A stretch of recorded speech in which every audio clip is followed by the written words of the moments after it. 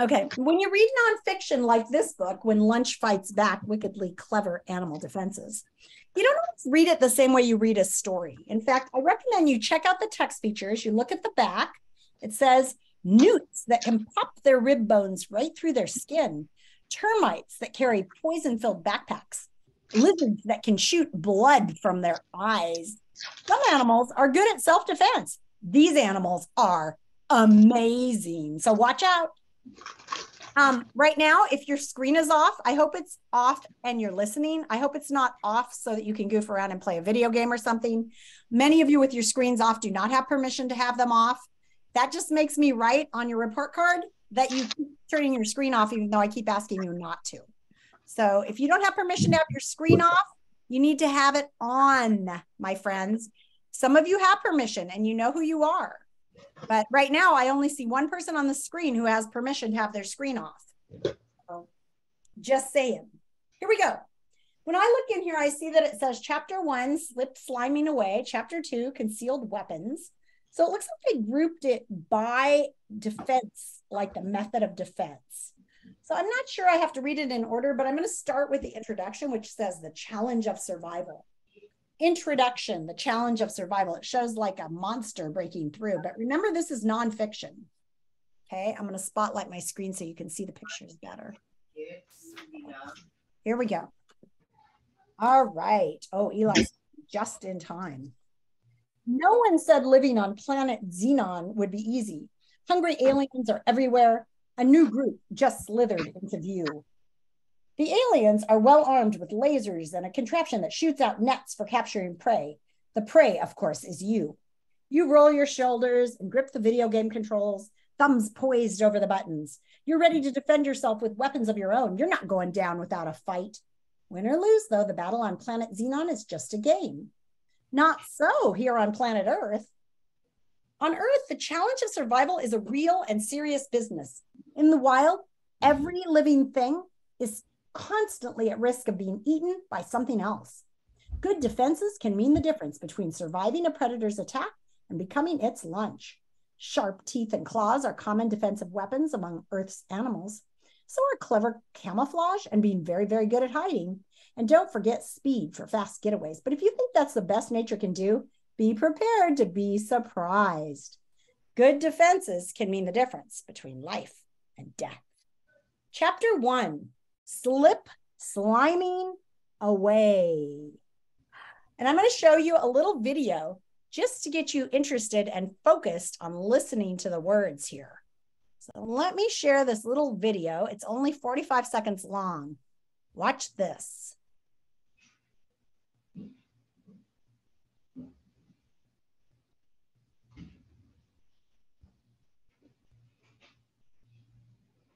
That's a weird thing, huh?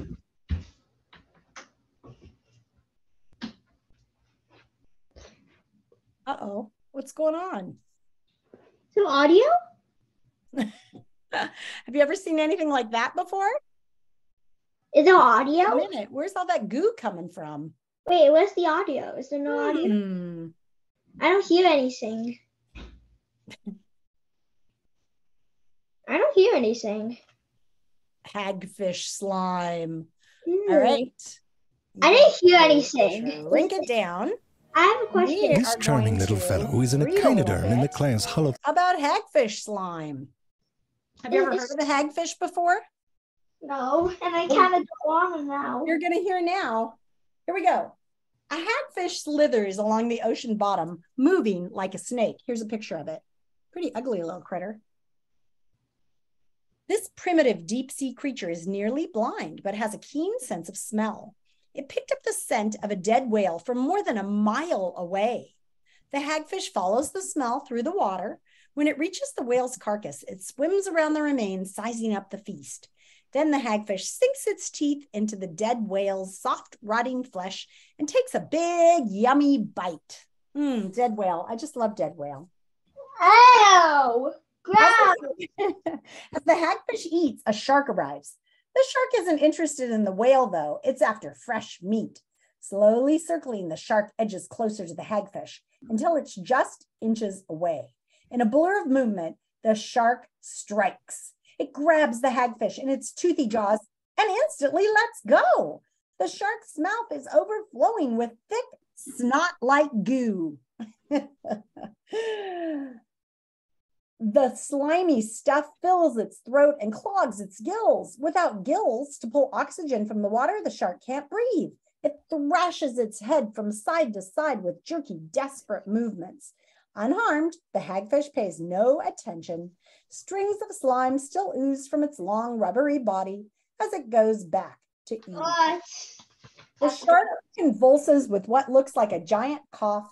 Clouds of slime billow out from its gills and throats. Finally, able to breathe again, the shark darts away without a backward glance. Pretty cool. How'd you like to be able to slime your enemy? The science behind the story. Hagfish aren't fish, despite their name. They're primitive eel-like animals that have roamed the ocean for millions of years. Hagfish have no jaws and no backbone. What they do have, however, is slime. Douglas Fudge, so no. Douglas Fudge is a biologist at the University of Guelph in Ontario, Canada. He's been studying hagfish and their slimy defenses since 1997. Quote, "The slime is amazingly effective at preventing hagfish from being eaten by fish predators, including sharks, comma, quotation marks, said Fudge." So that right there, Nora, is how they showed us that those words were not their words, they were his words. And that makes their argument stronger because they're quoting an expert, which is what you guys should be learning to do with your writing.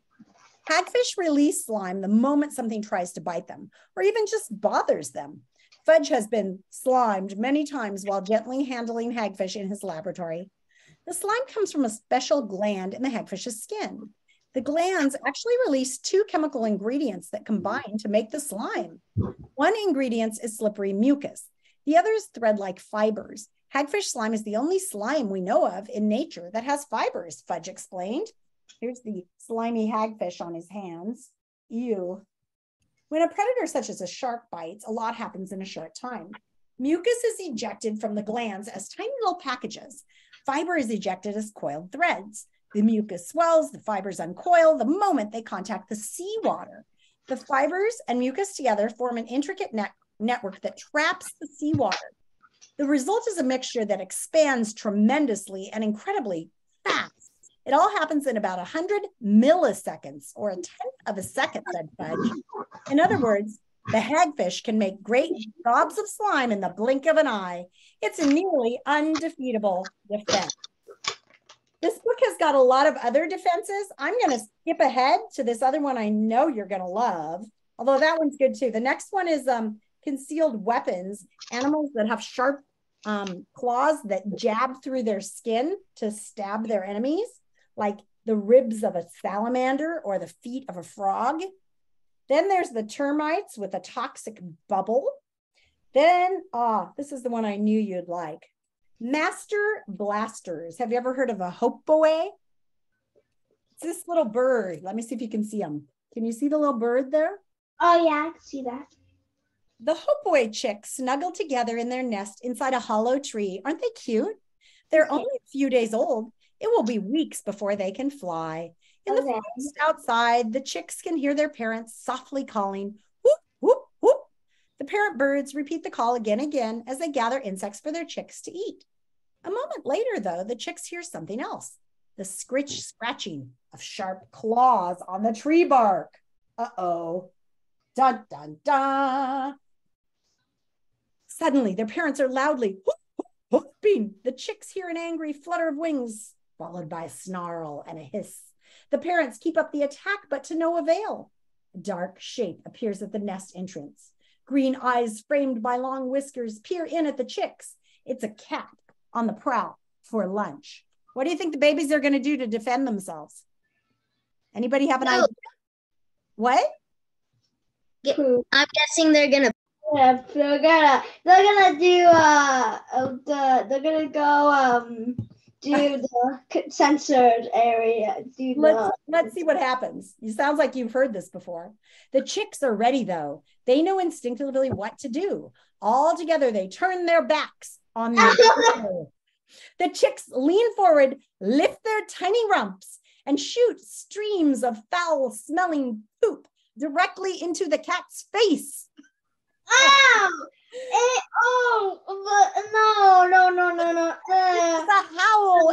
screech. The cat hits the ground running, trying desperately to escape the incredible stench. Ooh, little toxic poopers. Here's the parent bird, the hope boy. Aren't they pretty? Yeah. While hope boy chicks defend themselves with streams of stinky poop, their parents try to fight off the predators with sharp beaks and strong wings. Okay, that's reasonable, but I don't like how the chicks defend themselves. Here's another kind of bird that has the same defense, but it's a little different. Let's keep reading. And then I'll show you one more video, and then we'll be done with Read Aloud for today. This one is called a fulmar. See this bird? Like a big kind of seagull-like animal. A fulmar chick sits alone on a rocky ledge high on a windswept cliff. One wrong step and it could easily fall. It would plunge to its death in the cold ocean far below since it's not able to fly yet. So the chick is careful. It simply sits, hardly moving, waiting for its parents to return. They're catching fish far out at sea. Other birds, however, are looking for food closer to home. A broad-winged skua soars past the cliff. Skuas eat mostly fish, but given a chance, they will gobble up the chicks of almost any other bird. Oh, the poor fulmar. The poor innocent fulmar. The skua scoops in and lands on the ledge. It sizes up the chick with black beady eyes.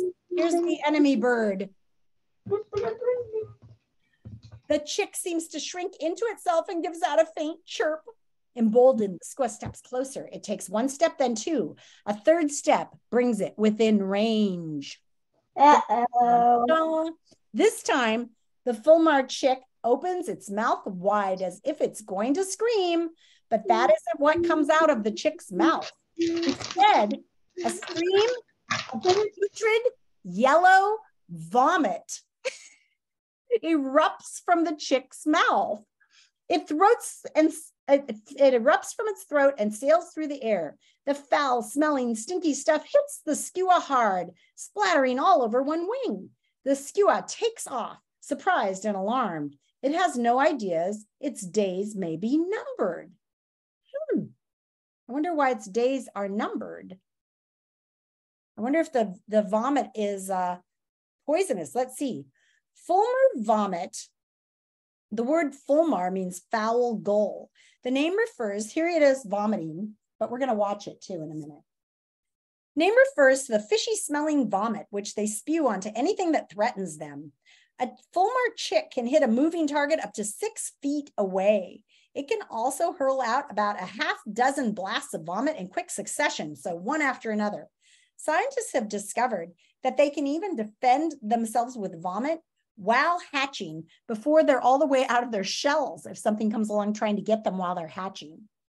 Fulmar vomit is mostly a mixture of oily substances secreted by this bird's stomach water. It's terrible smelling and sticky as glue. Once it gets on the bird's feathers, no amount of cleaning will remove it. In studying the vomit, they've surprised it can be a very deadly weapon. The chemicals of the oil gradually destroy the waterproof coating on the feathers of many types of birds. Without the coating, the feathers become matted, waterlogged, and useless. When seabirds whose feathers are contaminated with the fulmar chick vomit land on the ocean, they may not be able to take off again, and eventually they drown. But fulmars are immune to their own vomit. Scientists can't even explain why, but fulmars can clean the stuff off and their feathers suffer no ill effects. That means their parents don't have to worry. This is a great book, When Lunch Fights Back, if you can find it again. And the other cool thing about this book is at the back, it has links to videos. And here's one, it's called Fooled by Nature, Fulmar Chick Vomit, which we're going to watch a little of right now. Fooled by Nature, Fulmar Chick Vomit. Here we go.